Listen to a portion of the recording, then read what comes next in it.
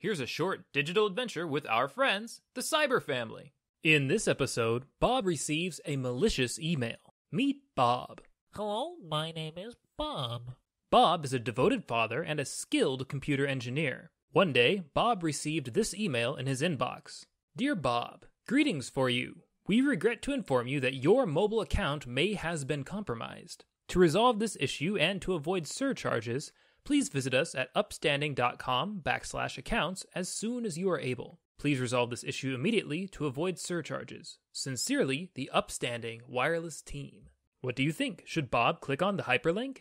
Before you answer, consider Phishing Phil. Phishing Phil spends his time thinking of ways to trick internet users into revealing their usernames, passwords, and other sensitive information. There's also ID Ivan. ID Ivan spends his time thinking of ways to collect other people's identification information, especially things like social security numbers and driver's license numbers.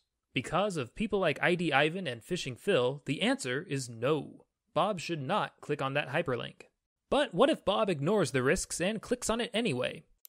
What could happen? It's possible that when Bob clicks on the link, it could take him to a counterfeit web page. This web page looks just like the real Upstanding Wireless homepage. The only difference is the URL, which almost always tips us off with counterfeit web pages.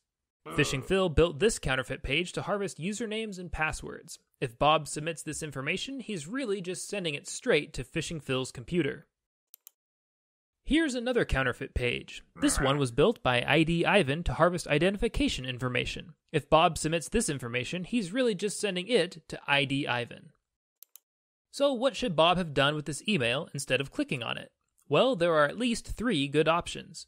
He could visit his wireless company's webpage by typing their URL into his browser himself, rather than by clicking on a hyperlink. He could throw the email away because it just looks suspicious to him, or he could call his wireless company and ask them if they sent the email.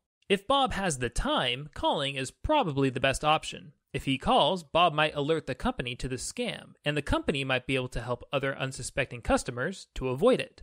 This time, Bob saw the risks, and it saved him a big headache.